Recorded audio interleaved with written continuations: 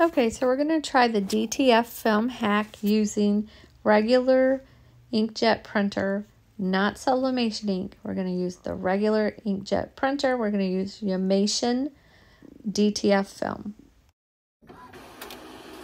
Okay guys, so it printed out perfectly. As you can see, there are no smudges or wheel lines there. It printed out perfectly. So let's go in there and put the powder on it.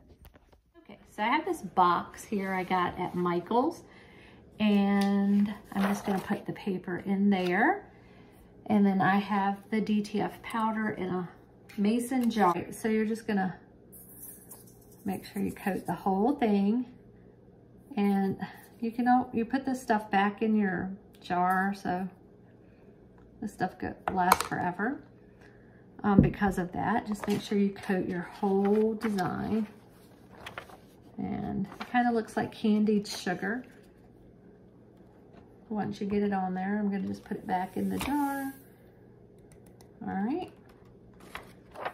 Put the top back on so I don't spill it. And you can see that it's totally coated. It kind of looks like candied sugar on there. Once you put the powder on, you need to cure it under heat prior to pressing. So we've got it pressed. It is a cool peel, so you don't want to peel it while it's hot. I'm going to move my pressing pillow away because that holds a lot of heat in. I'm going to turn off my heat press because I don't plan to do anything this evening. Isn't that cute? Love it, love it. So you could take a tile. You could buy you a dry erase marker eraser at the Dollar Tree and use that. You can use a coffee mug to go over it, just to cool, if you want to cool it down quickly, or you can just let it sit until it's cooled off. Either way works. And then we'll peel it when it's cool. So mine is cooled off. It has cooled off. And we're going to go ahead and peel it and see what we've got. Remember, this is not sublimation inks that I'm using. This is regular inkjet ink.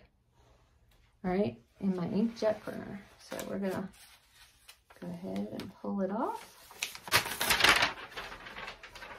You can see there's nothing left on now.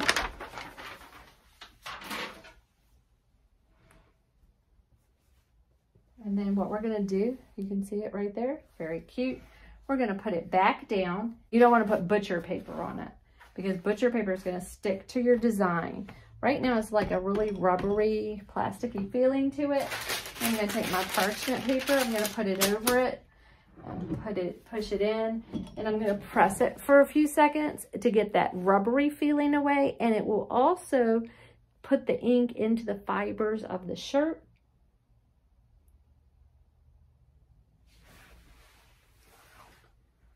And you don't need to do it but for a few seconds.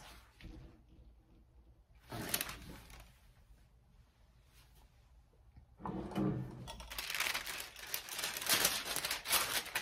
me see. Oh yeah, it looks so cute. Let me show you guys. Isn't that adorable? Cute. My first Easter. Look at that. Adorable. I love it. So cute. All right, you guys, we're done. It looks really cute. Look at that. Love it.